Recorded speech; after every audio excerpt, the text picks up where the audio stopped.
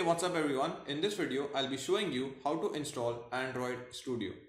Now, for installing Android Studio, you basically require three softwares. First is the Java Runtime Environment or JRE. Second is the Java Development Toolkit or JDK. And lastly is the Android Studio software itself. Now, in majority of the systems, you'll basically have the Java Runtime installed from start. Okay, you can actually go inside your control panel and check whether you have the Java Runtime environment installed or not. If you don't have it, don't worry. In this video, I'll be basically showing you how you can install the Java Runtime environment, JDK, as well as the Android Studio. So first, open up your Google Chrome browser. Now, after opening Google Chrome, we'll download the Java Runtime environment. So just type in JRE download. Okay, so I will just type in over here. After this, okay, just click on the link which says Oracle. Okay, as you can see at the bottom, I have this link from FileHippo. So please make sure that you download the links from Oracle only. Now, once I come to this site, at the bottom, I have the option of Java SE Runtime Environment 7U79, and just below that I have the option of Java Runtime Environment 7U80. Now 7U80 is the latest version basically at the time of this recording. So just click on Accept License Agreement. Now after you click on Accept License Agreement, you'll basically see a list of operating systems being listed over here from Linux, Mac, Solaris and Windows. I have a Windows operating system and it is a 64-bit system. So I'll just go down over here, and if you see over here, I have Windows x64, but one is a .exe file and second is a .tar.gz file, which is basically like a zip file. Okay, I'll go ahead and click on this link which says JRE 7U80 Windows x64.exe. So it will download the .exe file which I have to install manually. So once your JRE has been downloaded, next let's go ahead and install the JDK. So I will just type in JDK download for Windows 64-bit. Now I'll right click on this link and open it in a new tab. So let's see whether it opens up the file or not. Okay, so as you can see, this says Java SE Development Kit 7. So if you go down, so if I come to Java SE Development Kit 7U80, you can find at the bottom, it's showing me Windows x64. The JDK file is almost around 140 MB. So again, I'll click on Accept License Agreement. After that, I'll click on Download JDK 7U80. So I can just click on this file. Please make sure, guys, you just go in the Java SE Development Kit 7U80, not in the Java SE Development Kit 7U80 demos and samples. Now then, once you have downloaded the JDK as well as the JRE, it's now time to download the Android Studio software. So I'll go ahead and type in Android Studio download.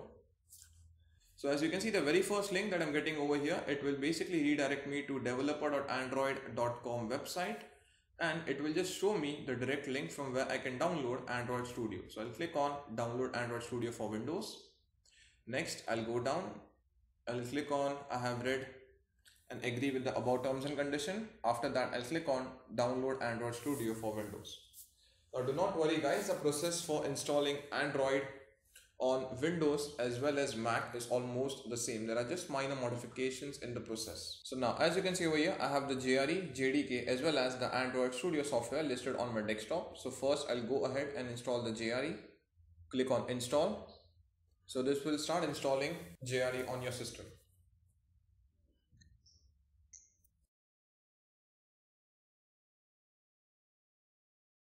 So this basically shows me a close button at the bottom which says you have successfully installed Java. So I'll click on the close now. Now once my JRE is installed, next I'll install the JDK.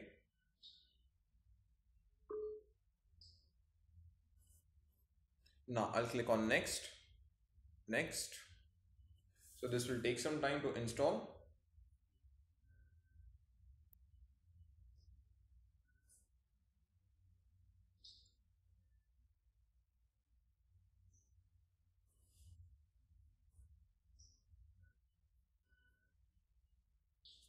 So this will basically ask me where will the JDK be installed. So I'll Just click on next. I won't change the folder.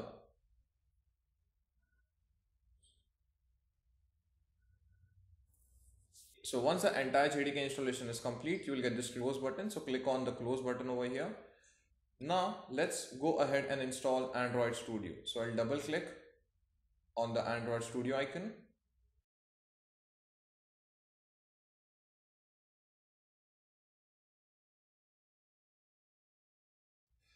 Now this will basically so now you have come to the Android Studio setup window. So the first thing you'll do is click on next. Again click on next. You'll be installing Android Studio, Android SDK as well as Android virtual device. After that click on I agree. Now this is the most important part. If you want, you guys can just take a screenshot of this file, because this is where your main Android Studio files will be installed. Mine is in C program files Android/Android Studio, and at the bottom this basically shows you where your SDK will be installed. That is the software development kit required for running your Android Studio properly. So please make a note of where your Android Studio files are getting installed and where is your SDK folder getting installed. You can just leave this as it is. You do not need to make any changes in this folder. You can just leave it as it is. So click on next again. Okay, click on install. So now as you can see, the installation process is almost getting completed over here.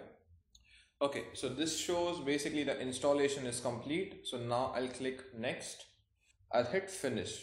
But let me tell you one more important thing, guys. Now please make sure that you have a very stable and fast internet connection, because after installing Android Studio will start to download the required SDKs. So what I mean by SDK, you will understand it in the next few parts.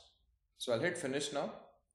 So as you can see, now since the Android Studio has been installed, Android Studio will start right now. So now, as I was telling you about software development kit, so over here I have two options. First, I want to import my settings from a custom location. So if in case you're using Android Studio previously and if you have the entire SDK folder, then what you can do is you can click on this option, you can hit over here, and then you can just choose the path where your SDK is stored. Now I'm assuming you're installing Android Studio for the first time. So first time users, click over here which says I do not have a previous version of Studio, I do not want to import my settings. After that, click OK. So now the Android Studio window is loading again.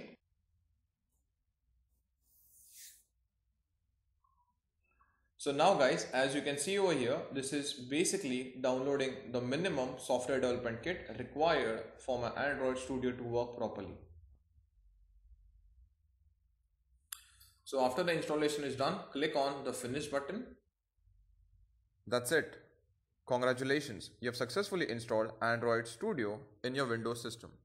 And guys, as I mentioned before, first please make sure you install the JDK and the JRE. After that, install Android Studio. If you install Android Studio without installing JDK and JRE, then Android Studio will not install properly inside your system. So if you're a complete beginner to Android and Android Studio, let me take few minutes of your time and tell you which are the Android applications and topics I'll be covering in this Android tutorials for beginners video series. First, we'll create a very basic Hello World application and talk about activity lifecycle. After that, we'll create applications that will cover the following components in Android, like buttons, toggle button, switch button, checkboxes, radio button, progress bar, rating bar, spinners, list view, testing different Android themes, etc. Next, we'll look at the different layouts in Android, like relative layout, linear layout, frame layout, grid layout, table layout, etc. After that, we'll create some advanced application that will cover the following topic: login page, text-to-speech, gallery, Android databases, web browser, grid view, recycler view, menus, playing music and video files, taking pictures through camera, sending SMSs, making phone call, notifications, push notifications, dialog boxes, speech to text, creating a splash screen, creating a live wallpaper, working with Google Maps API, working with an accelerometer, connecting your Android application to the cloud, working with the navigation menu, and last but not the least, Android's very own material design. So these are just few of the topics that I mentioned over here. So then, I'm here and excited to share my Android knowledge with all of you guys.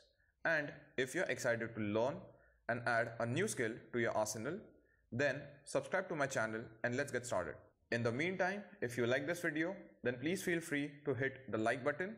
And if you're interested in learning Android, do subscribe to my channel. Thank you guys.